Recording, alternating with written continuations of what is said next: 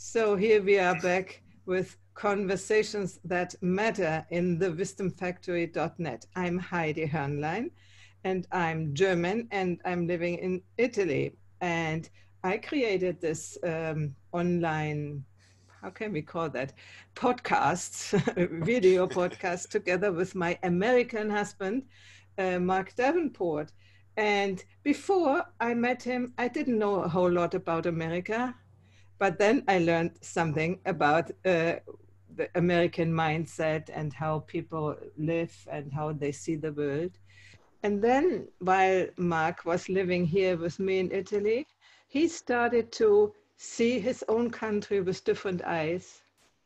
And he saw many things which he had believed before they are really great and really good. And he became a little bit doubtful if there's everything right in the way that he believed for such a long time. Now, unfortunately, he's dead, but I try to continue with the series. And today, I hope I will learn a little bit more about America. I have here with me John Taylor, and he wants to talk to me about a, to him, very important topic. And when I watched the suggestions, the video he sent to me, I realized there's another thing I didn't know.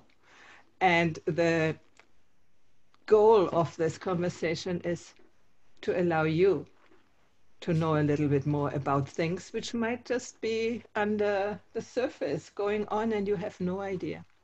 So, without further ado, I don't know how we shall call that, but we will see later.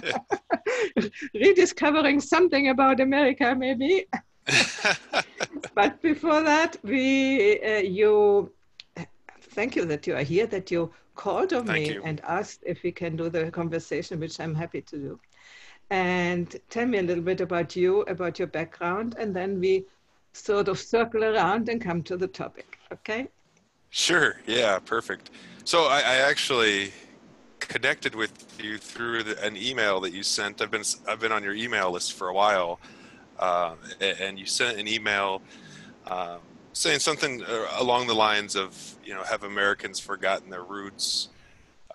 Look at these refugees that are out there in the world, and that really kind of caught my attention because I've been doing work around immigration, here, and I've been doing things that have kind of opened my eyes to the immigration system here in the U.S. And I've lived in the U.S. my entire life. I really didn't have a good idea, though, of how immigration worked until, within maybe the last 4 years, I would say, 3 or 4 years. And in that time, I've been trying to help interpreters that I worked with in Iraq. I was in the military, and I've been trying to help them get out of the situations that they're in and get them to safety. But also on a more kind of happy, fun side of things, I also host concerts, and I'm bringing in musicians, international musicians from all over the world. And what I'm seeing is that immigration policies have really changed here within the last few years, as to where it's almost impossible for certain people to be able to enter the United States. And so the culmination of all of these things has forced me to look a little bit deeper and to see what's really going on. And, what I've found is really kind of disturbing to me. What you touched on in your email was, look, the United States is a country formed from immigrants. That's how the country was formed. And so, thinking that now, it's very difficult for an immigrant to come to the U.S., it almost seems like something that is unbelievable. Especially for someone living here, and you're taught the history. So living here in the U.S., you're taught the history of the United States, and how it was formed, and how the immigrants came here, and they gave up everything that they knew in their home countries to come to some other place, and mainly they weren't doing it just for pleasure. They were leaving for a reason. They had a reason why they needed to flee wherever they were living. Yeah. And I think that still is happening in the world, but I think that the opportunities for people to be able to enter the United States right now are very limited. Yeah. Even on even like I said, even just like for musicians who want to tour here and come to the U.S., it's actually extremely difficult. Which you would think would be something that would be would be encouraged and would be very simple, and it's actually not. And so yeah, like I said, I've kind of, in doing the work that I've been doing, I've just more or less been forced to open my eyes to what's going on, and it's kind of disturbing. Yeah, I actually didn't think so much about America because since Mark is dead, I sort of don't get so much information anymore about America. I was thinking about Europe. How is uh, Europe behaving? And actually, half of Europe went to America as refugees, and we have right. forgotten, And in the in the Second World War, so many people tried to flee to also to America. America took a lot of people, but as I understood later, they needed to have already somebody there who guaranteed for them. So if you were just somebody without any friend or family member in America, you couldn't just go and be a refugee in America, even if you were in danger of life in Germany, So it seems to have always been difficult to be accepted in other countries. And even if America accepted a lot, they were a refugee country, not a migration country, as you said. We in Europe, we have forgotten that once many of us needed to flee and needed somebody to open the gates, And this was in the connection, the email you talked about, that was about a woman in South Africa. She is living in South Africa as a refugee of the war, of the genocide 22 years ago in Rwanda. And she is still living as a refugee. Obviously, she cannot go back because that was really a horrible time. And I saw her presentation of this event in a conference, and I really was in tears because, as always, you hear something and think, yeah, let's let them kill each other. But when then you get personal contact with people who have gone through such a thing, then you cannot say and look away. It's just, it touches you.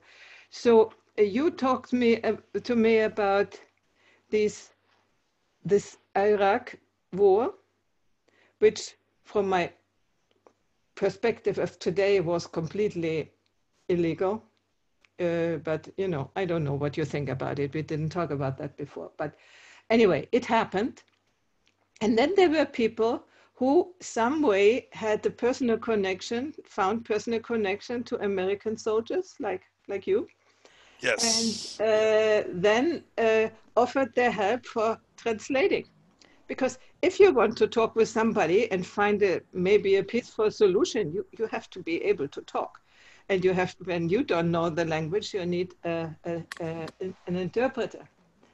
And then America left out, and the interpreters were there, and now they were traitors Right. in their own country.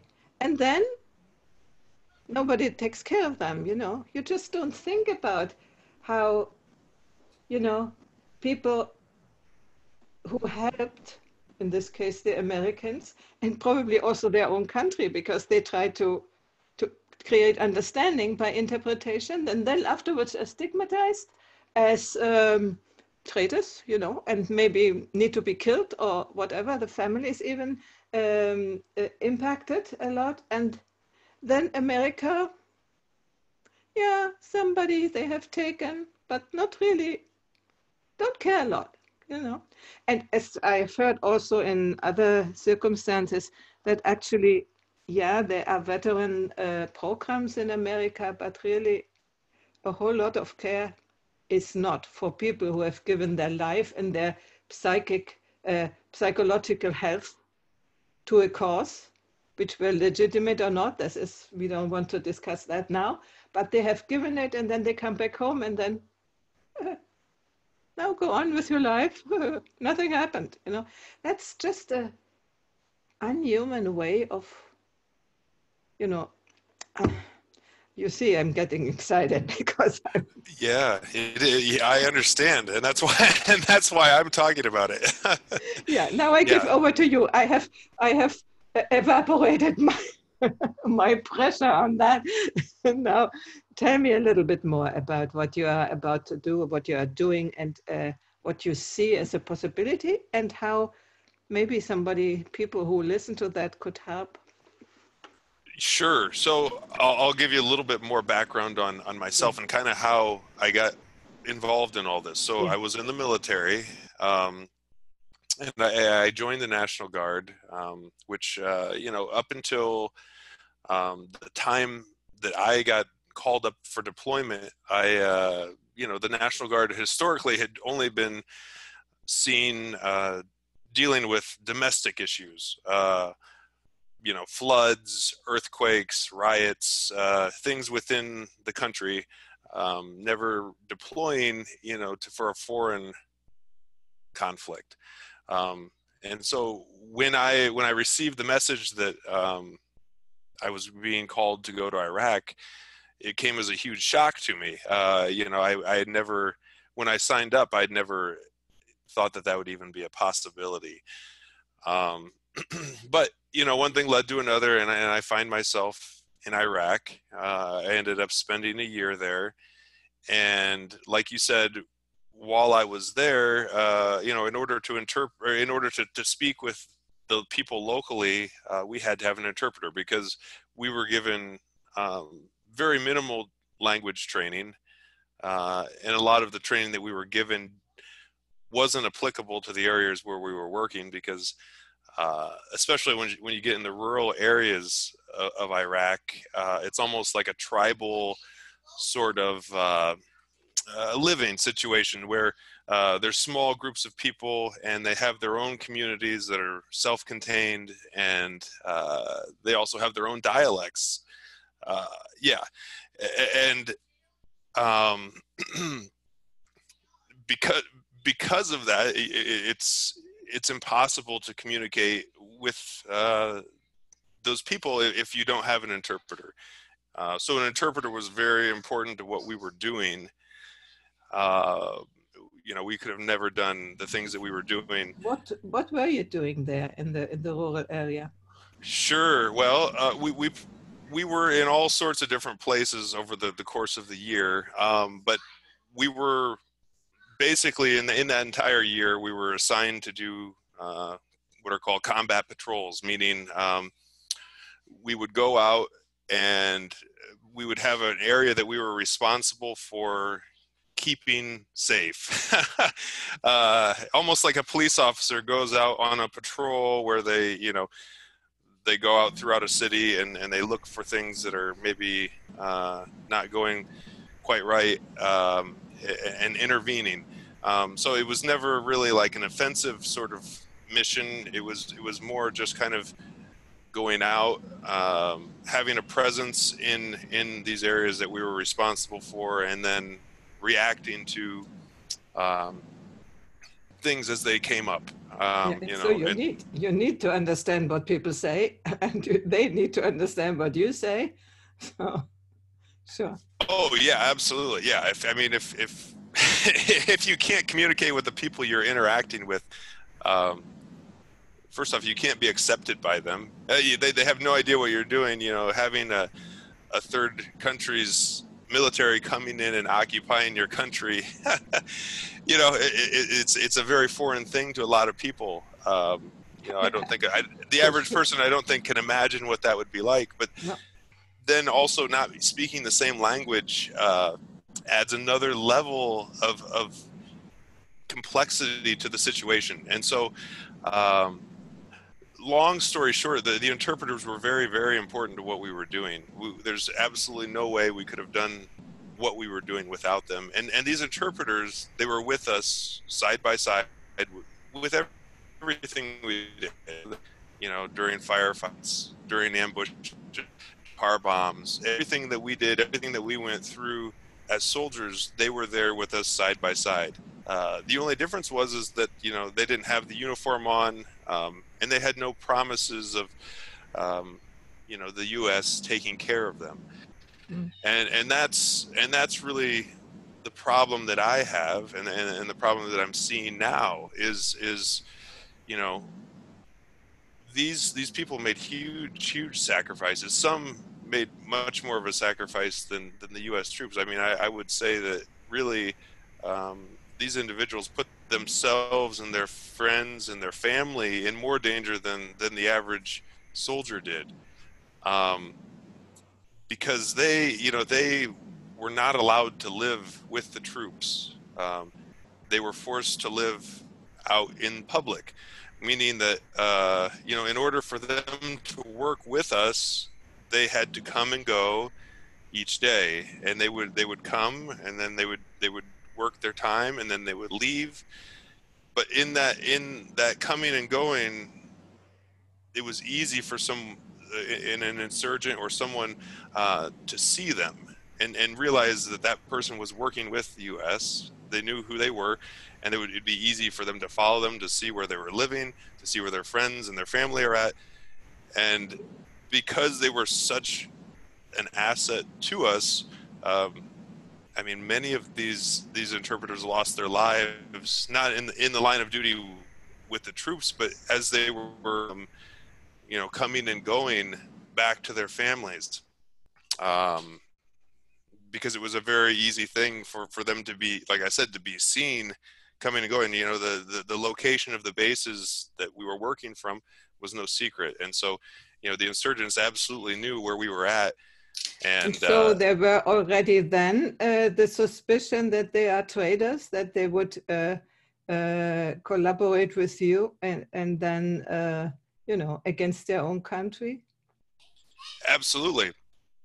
And so, and actually, so they were, and I guess another piece of that is that maybe a lot of people don't know is that I would say the majority of the insurgents that we were dealing with in Iraq were not from Iraq. Most of the people that were trying to do harm to the U.S. were not actually from Iraq. They were from other areas, Syria, or some of those outlying countries. They were coming in. Most of the time, if there was someone from Iraq that was trying to cause us harm, it was because they were being paid money by one of these insurgent groups to, for example, organize like a suicide bomb or something like that, where they're being paid money, their family is being paid money for them to go out and do one of these malicious acts.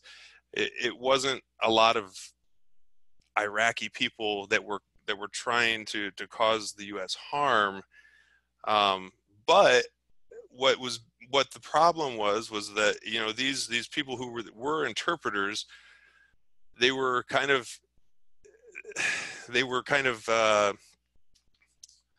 seen as traitors, not only from the Iraqi people, but then also from the insurgents. So they weren't liked by either of those groups of people, because they really were two different groups of people. Like I said, the insurgents really were normally from third countries. They weren't from Iraq, a lot of them. Very few were from Iraq, I would say. And so that put them in a very dangerous position, because they also, like I said, in doing this, they put themselves, their friends, their family, everyone in danger, and they were kind of just out there on their own. The only ally that they would have would be the U.S., and then when we left, we abandoned almost all of those interpreters. There were very few lucky ones that were assisted by the U.S. who were able to flee, but the majority are still there and still in hiding. After all the time. I'm wondering, you had obviously contact with them. What made them do such a dangerous job? Just the fact that there are no jobs around and that they happen to be good in English and find a good job to feed the family? Yeah, and that's a great question. I think there's different motivations, but one of them is that, yes, there are very few jobs. There were very few jobs at the time, and I think still, even now, there are very few jobs. So for a lot of these people, it was seen as a way to support their families. And it was seen as a better alternative than what the insurgents were offering them, because there were more or less three different options for someone trying to earn a living. One would be taking money from the insurgents, one would be taking money from the U.S., and then the third option would be figuring something out there within the country locally. But the economy was really non-existent. There was really no economy. It was a very corrupt economy, and it still is. A lot of it based on bribery and just very, not what you would consider, a normal sort of an economy. And so, yeah, I think that was part of it, was that just the situation being the number of available things that someone could do for money, that I think that played into it. And then, then I think that for the most part, a lot of these interpreters also bought into the idea that, that those troops that were there were trying to help them. And if you look at the big picture, I don't really want to get into kind of the purpose of why we were there, because I don't think that I didn't align with me. But I think that the individual troops who were there, for the most part, did care about what they were doing and the people that they were interacting with. I think that, everyone that I came in contact with, they were trying to do, as much good as they could while they were there, despite the reasons why they might have been there. And so I think, a lot of these interpreters would see this, and then they would say, wow, these guys are coming, trying to help my country. I want to try to help them, help my country, help my family. And they were buying into this. And so I think that, those were the main motivations for why someone would do that. But, again, I think it's almost unimaginable for the average person as to the situations that these people face. Again, their country being at war, being occupied by another military, and having violence and chaos going on constantly, having that being a normal thing. And so it's almost, like I said, it's almost unimaginable, I think, for the average person to understand what life would be like in one of those situations, and how, someone would be willing to give and to make so many sacrifices for a cause that, they may or may not believe in, So that's it's a complicated answer in a complicated situation. A good one. And what I understood learning more about Americans, that unless they have a real experience like you have about situations in other countries, they have no idea how other countries are. They think they are the standard, and everywhere it's like them, and it's not the case. I mean, when I heard, for instance, the brother of my late husband, they came to see us, and they live about, I don't know, maybe 100, 200 miles from Canada. They didn't have a passport. They never had a passport in their life. So then, since Canada at a certain point needed to be a passport, they were not even there. So, this is just, how can you know about the reality in the world when, yeah, maybe you listen to the main news, but in the news, I mean, that's not really reality what they tell you, unless you go and see how it is in other countries. And for me, for instance, living in Italy, which is not yet a third world country, but not like America and Germany, and let's say it's pretty good. But then I went to South Africa and saw how it's there. I thought, oh, wow. Some of our kids in Germany who think everything is going downhill, everything is bad, everything, they should go in other countries. They would have other Exactly. ideas to spend their time with. Absolutely. Yeah. Mamma mia. So I think what you are doing is a great work to raise consciousness of Americans, because I really found out, and that's what I, together with Mark, understood, that he opened his mind to, oh, it's really, and he was in other countries before, so he had already a better, let's say, overview, but who has never left the country. How can you know how it is somewhere else? And how can you care? Because you cannot, it's an excuse for those people. You cannot really imagine how it is to live in different circumstances until you were really there and saw it with your own eyes and maybe lived it for a few days, as you did. A few years. Absolutely. Yeah. I completely agree. And, so I guess a little bit more of my story. I was in the military. I was there from 2004 to 2005. And I came home, and I just, I never really thought a lot about those interpreters that we had left behind at the time. I did think about them, but I just assumed that maybe they didn't want to leave, or I assumed that, maybe they were killed, or, I never really knew what had happened to them.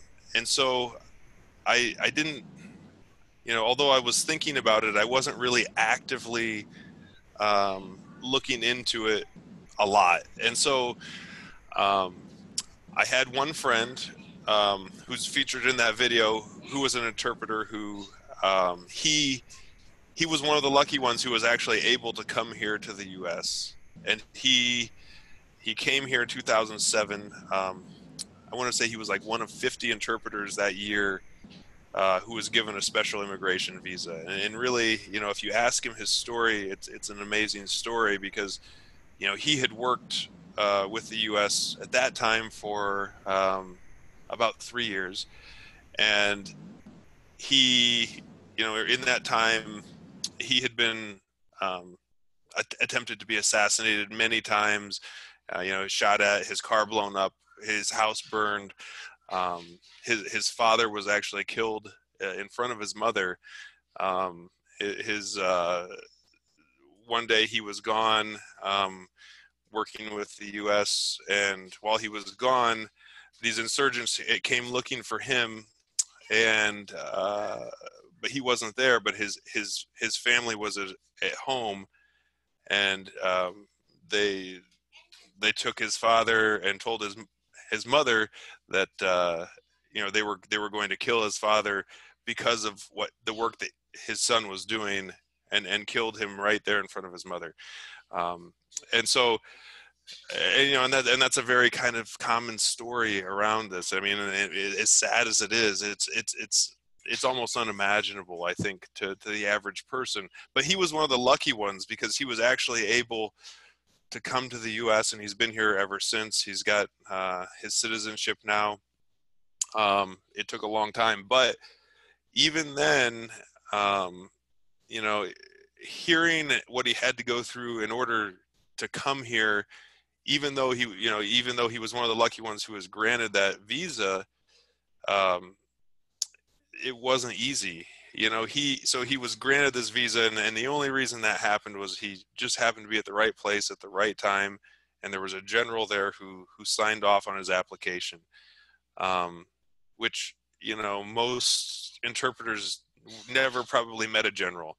They probably never came in contact with a general. And so having that be one of the requirements for the program, in addition to a bunch of other requirements, I mean, that alone eliminates many possible applicants to be able to even consider being approved for one of these visas. And so he received the visa, but in order for him to actually leave and be able to come to the U.S., he ended up having to leave Iraq because it was too dangerous.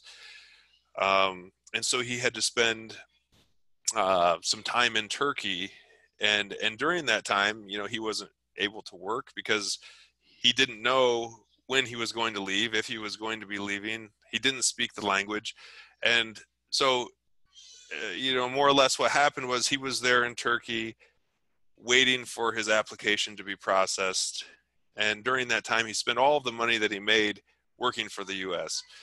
He ended up with $0 at the end of all this. Yeah. And so he's there, and finally everything comes through, and they say, okay, great. You know, you can buy your plane tickets and come to the U.S. Well, he had no money. And so, you know, he had to reach out to some of the troops that he had worked with, some of the guys that were in the group that I was in, ended up paying for his plane tickets. And so then, he was able to get here. But there was no, if he didn't know any of us, there would have been no welcoming party. There would have been no resources for him. He would have just shown up in the country alone, just, being left to figure things out on his own completely. Luckily for him, there were people here who he knew and he was still in contact with, and we were able to help him. But hearing his story really kind of opened my eyes to the situation, where it made me realize that as the U.S., we weren't taking care of these wartime allies. We weren't making sure that they were taken care of once we left. And so, it bothered me at the time, but I didn't, even then, that still wasn't enough for me to really start taking action on it. It wasn't until 2016 when I got a message from one of the other interpreters who I'd worked with. So, like I said, I was in Iraq from 2004 to 2005. So in 2016, 12 years later, I'm finally hearing from one of these interpreters reaching out to me saying, "Hey, John, I need some help. I'm still in danger. I'm living in hiding. My family is in danger. I need to leave Iraq." And so immediately I started trying to help him. And once I started trying to help him, I really realized how bad the situation was. Because he had actually applied for a visa all the way back in 2011. And actually his case is still pending. His application is still pending. Yeah, it's unbelievable. And, and this is someone, again, who has given a lot for the cause. He worked with the U.S. for many, many years, and, survived many things, overcome many challenges, made huge sacrifices for the U.S. But he can't even be considered to come to the U.S. He's not, his application isn't being heard. And so what happened was, as I started trying to help him, and I'm trying everything. I'm calling people and sending emails and trying, to do everything I can in my power to help him. I started hearing stories of other people who were in similar situations. And then, I dig into it more, and then I find that, there's tens of thousands of these interpreters between Iraq and Afghanistan who have been left behind, who are in the exact same situation, who have risked it all for a country they may never have the chance to ever enter. And we've just left them behind. And so that's what really kind of got me to start talking about this more, because when I started talking about it, again, I had been kind of exposed to this probably a lot more than the average person, but even then it didn't it didn't actually hit me. The gravity of this didn't really hit me until my friend reached out to me in 2016, and I started trying to help him. And at that point, that's when things changed, and I realized that this was a huge problem. It was much larger than just this one person, my one friend that I was trying to help. There's tens of thousands of these people who are in the same situation that, again, they're still in danger. Most of them are still living in hiding.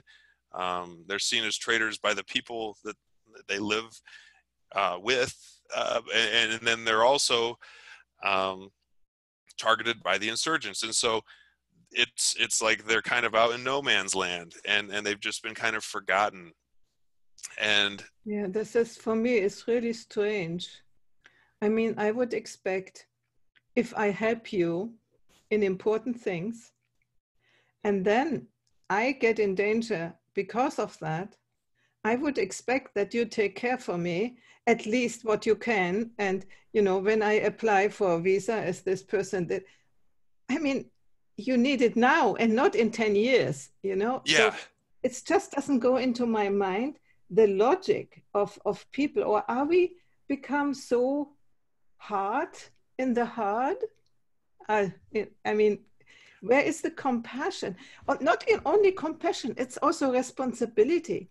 If you use a person for your services and you think, okay, they get some money for it, but then you don't realize that it's not a normal work relationship where people live and they can choose to go there or whatever, but that they do it in life-threatening circumstances, and you think, okay, now we go. You can do what you want. I mean, America was always considered a highly moral country. I get ever more doubts. And when you tell me that, yeah, it just breaks my heart. And and I've been telling this story to anyone who will listen, because I think it's important for people to hear this. And the reactions that I get are just amazing, because the average person can't even believe it. They can't fathom that this would even be possible. And the average person is very compassionate, I think, to this. yeah, and the administrations, they seem to be disconnected from their human feelings or from their humanity, but just see people as numbers on the paper or something. It reminds Yes. me very much on war times. Yeah, maybe that's the connection, that you don't have the normal perception of what life really means, and that especially if there are other people, or but we are all a little bit guilty of that because we don't think about it. And as you said in this, your friend said in this little video, it's not, in his eyes, he said, it's not a question of missing compassion of most people, not the authorities, I would say, but the people who just ignore it. They just don't know. And I didn't know before that, oh yeah, they need interpreters. What happens to interpreters when the employers go away? What happens? I mean, for me, it would be natural to take them with you, Right. when you go away with and at least offer them to go with you instead of saying, ciao, bye-bye. Right. Yeah. And I think that's it. I think it's, you make that offer, you make that available, and that's not being done. And really, it's a very sad situation. And actually in 2018, there were only 2 interpreters who were granted visas from Iraq to come to the U.S. And again, there's tens of thousands of these people that are still out there. And to me, it's unimaginable. It's a scandal, I would say. It's a It scandal. is. It Yeah. really is. And I know that, if given the option, I think, I don't know why anyone would want to stay in danger and keep themselves and their families and things like that in danger. I think all of them would want to leave. you know, and maybe it's not to the U.S., but maybe it's to another country. Yeah. Um, But you for know, this, we in Germany, we have this refugee law, you know, when there is danger for life, and then the German country has said that they would be accepted. It is changing now because, you know, there are all sorts of people coming, and not only because of danger for life, but then there is the risk to not see anymore the real reasons and not help people who really, really, really badly need help. I mean, even people who are starving at home and need to survive, that's also a reason to go away, in my opinion. But oh yeah. being killed is even a level more. And so if you are in danger to be killed, I think how can I say, every country, I wanted to say moral countries, but I come to the belief that countries are not moral anymore, that our governments have nothing to do with morality, just with, I don't know, better status, earn more, be more powerful or something. But that's my personal belief. But I think really every country should do everything to help these people. But you know, I'm a little bit negative in this thing. I don't think our governments want to help people. They have different agendas. But Well, right, and I think, unfortunately, I think the only way that it will change is through change in legislation. I think that that's the only way it will change, because I think that um, right now what's holding things up, it's all of these immigration policies and the way that things are done. That that's what's going on. But again, if you ask the average person, you know, how they feel about these things, they'll tell you that they think that you know, these people should be granted some sort of asylum and you know, be taken care of. And so there's a disconnection between the public and between the laws, the immigration policies that are out there right now.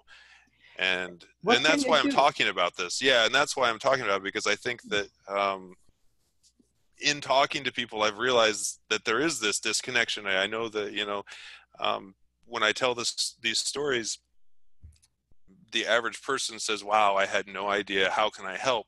That's their immediate reaction, and so um, that leads me to believe that, you know, there are people out there who do care about this and feel the same way I do about it. That, you know, we should protect Mhm. these people, and so I mean, I always tell everyone, you know, look, I think the only way this is going to change is if enough people make their voices heard. And Yeah. so, Are you doing speaking out, petitions here in, for instance, in Germany, many things are influenced by petitions, by many, many people signing petitions, and then maybe something changes. For instance, when they want to send back young people who were already born in Germany but had foreign parents, and then they want to expel them, and then the people around them create petitions, and sometimes it happens that they can stay, you know. So do you do something like that? yes, yes. So there's a couple of petitions right now that I'm working on. And you know, and I tell everyone, I say, you know, look, contact your elected officials and explain to them how you feel, and tell them, you know, you believe that it's important for us to protect these refugees, you know, and not necessarily just these interpreters, but I think on a larger scale, there's a lot of people out there right now that um, we could help, who Yeah. need help. And these But I people think, are yeah, also, I think it starts with the people who, you know, are our allies. I mean, that's the obvious one. You know, it's like, okay, these people have already given something. Let's give them a little bit of a priority. But I think there's, you know, beyond that, um, there is a larger problem. There's yeah, larger problems out there that need solutions. And yeah. And then by yeah, fear that you get terrorists or something like this in the country, there might be a small part, but you have enough forces to figure that out.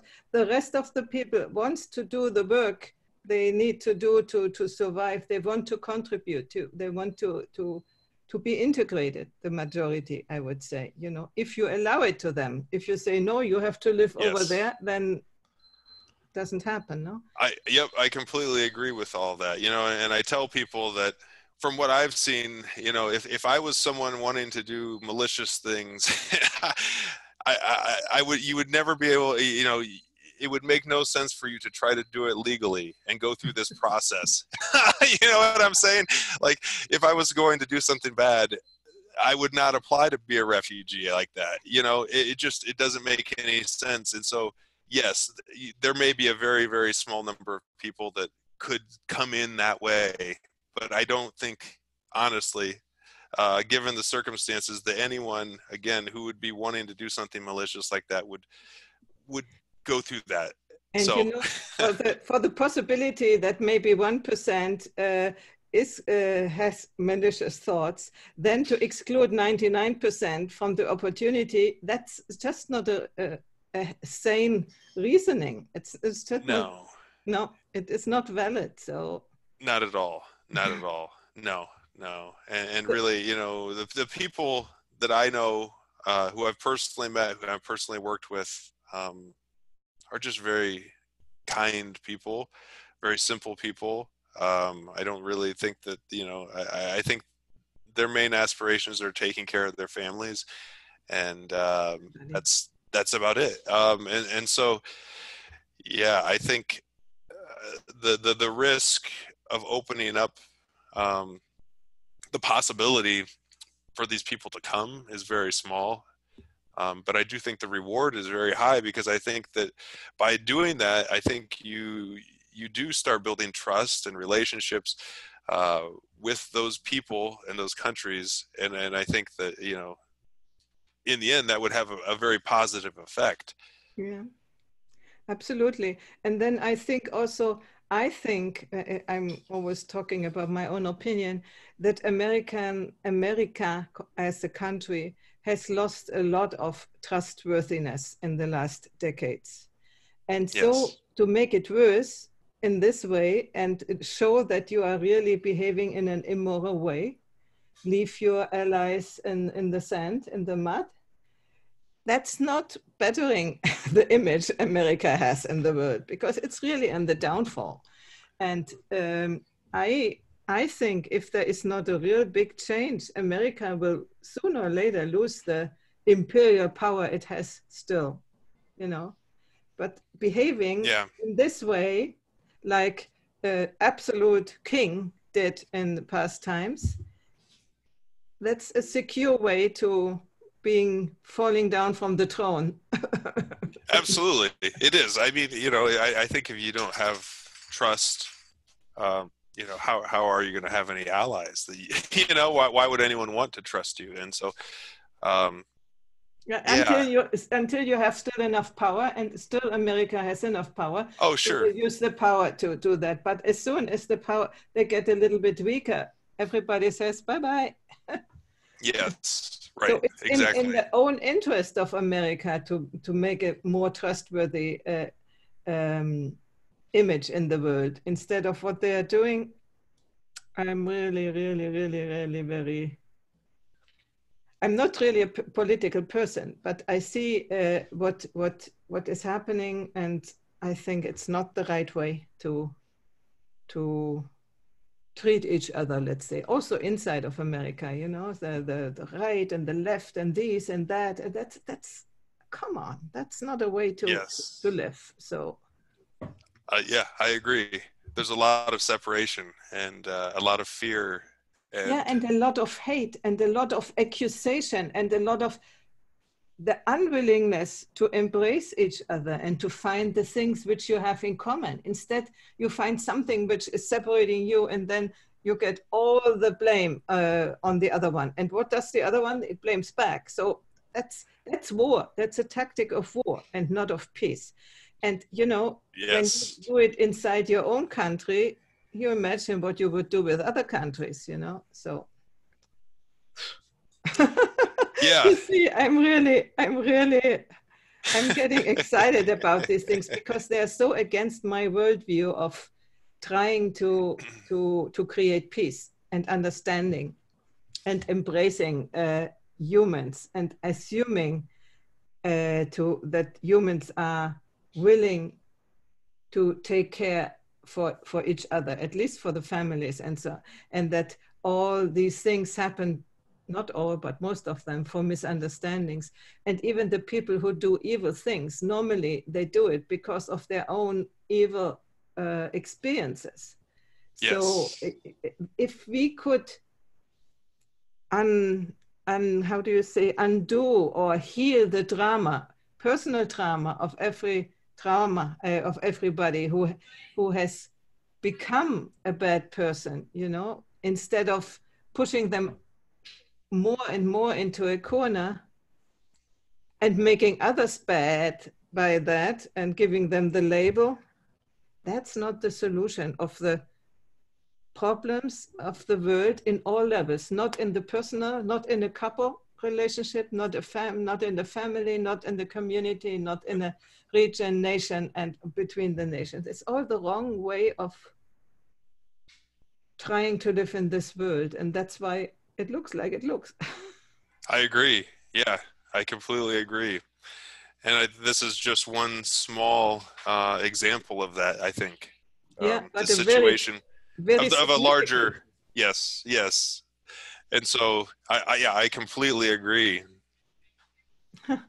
Yeah, But then we are left here as little ones, and we don't know how we can help except of doing things like that, trying to reach other people to get aware of it, and maybe sooner or later engage.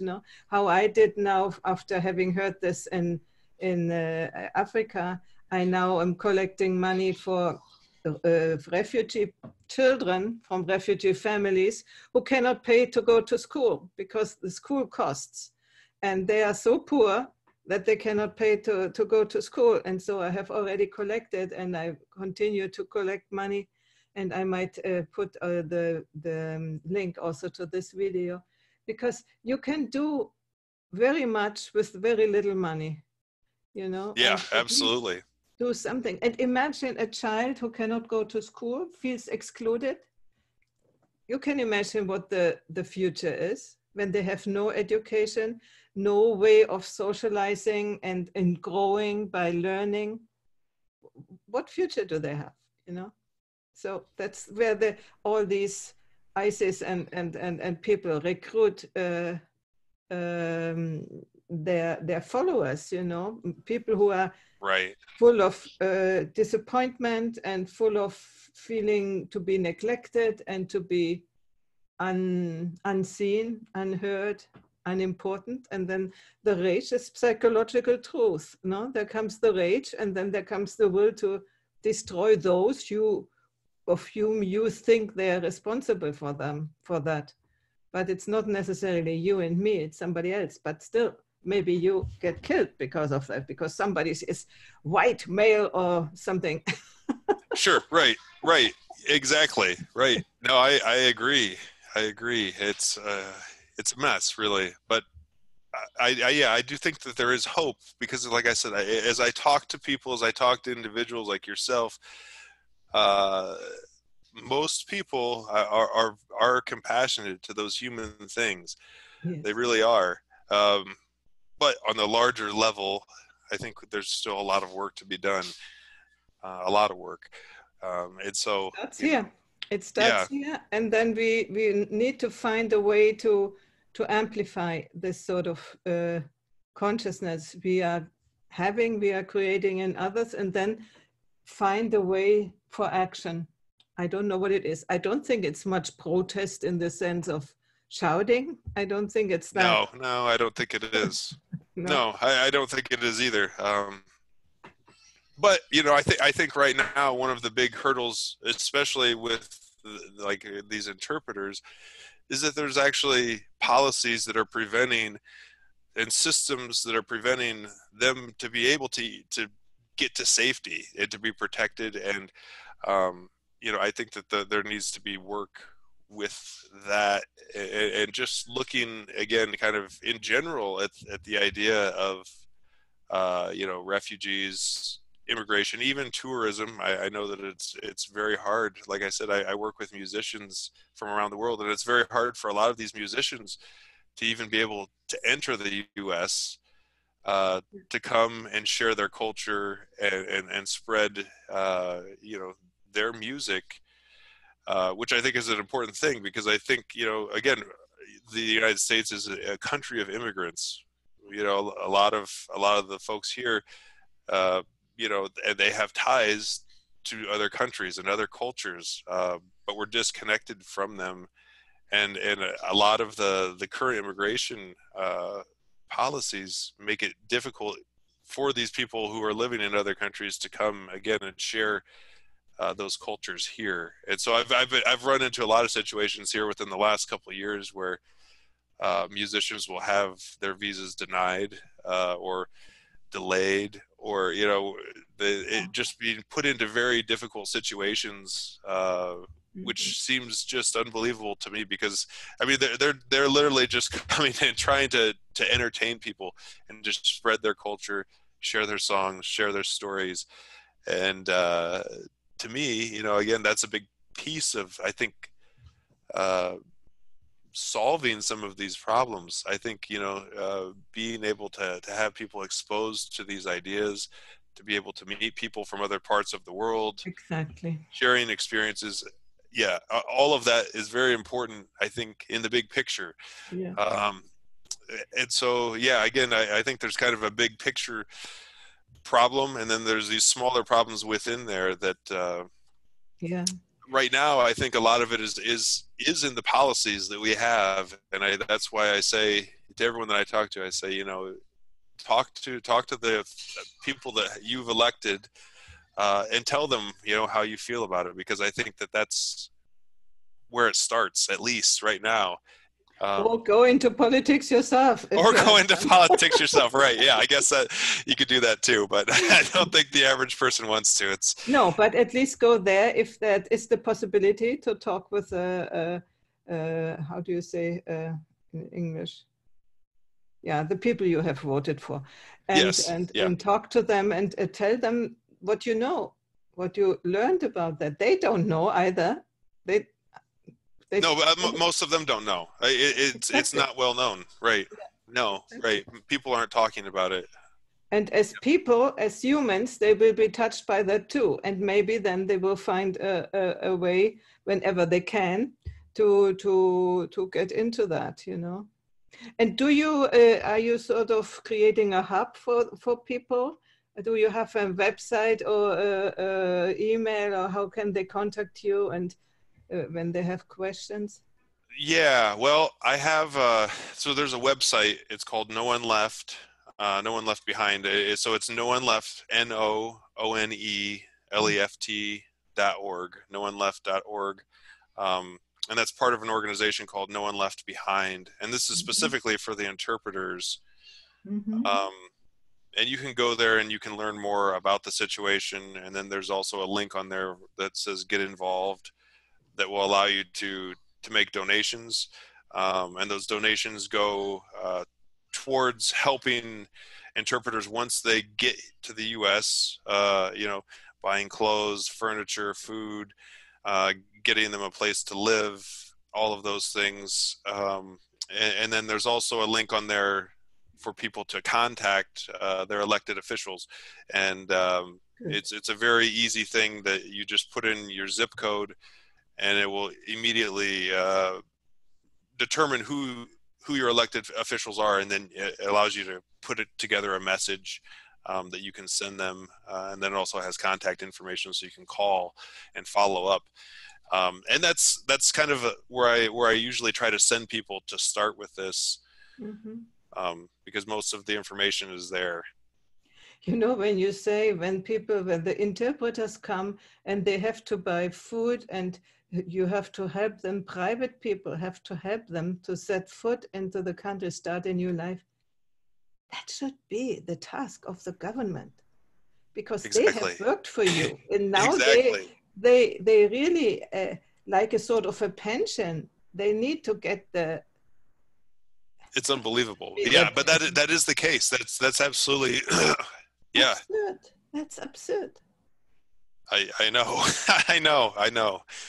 But that's the truth. That's how it is.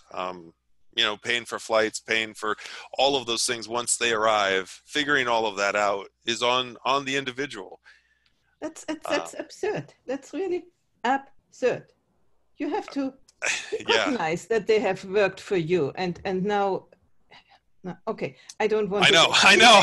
angry. We could we could talk for hours on that because it I is get absurd. It really emotional is. with these things. Um, You know that. there So are a lot of churches that are helping. I've talked to a lot of yeah, churches okay, but it's the who state. help. They But have again, worked for it's the yes, yes, state, yes, and that yes. is the There's a state who needs to help them, not the churches. exactly. Well, and I agree, and that's what I'm saying. I think the average person doesn't realize that though that um, the resources out there are really coming from individuals, and so I guess that's why I'm speaking about this and trying to get individuals engaged is because I think that there is this perception that there's these big entities out there, the government or big organizations out there that are helping these people, but in the reality of it, there are some things, but there's very little. There's very very little, especially in the terms of these interpreters who, again,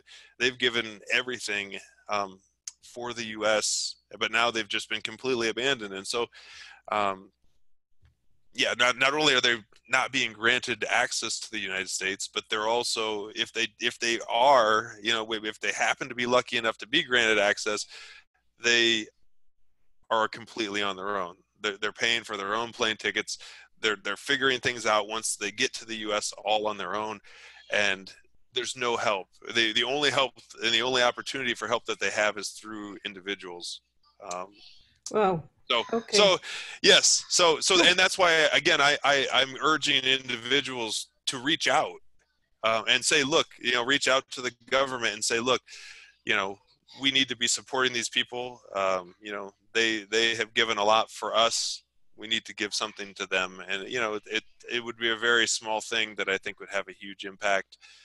And again, spread a larger message of uh, this idea of taking care of each other, um, and kind of more of the human element of all of this, Yeah, not yeah, just the numbers on a page and things like that. It's that to me isn't what it's all about. And so so much needed. Yeah, I thank it's very you for needed. reaching out and Oh, letting me thank you. know about these things because I really didn't. And as you see, I'm really uh, emotional about that. And Me I too. just can't I am forget. too. Yeah. It bothers me, but Yeah. it also I think you can turn that pain into something useful, Yeah. and that's what I'm trying to do. That is Um, so good. So very, very, very, very good. How can you say purpose which you are pursuing? I think that's what we need to do.